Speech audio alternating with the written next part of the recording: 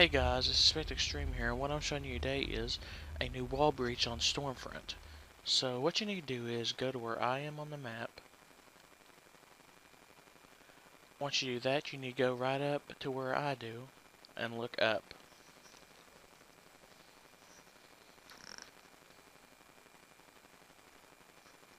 Press A to jump and then sprint as soon as you jump.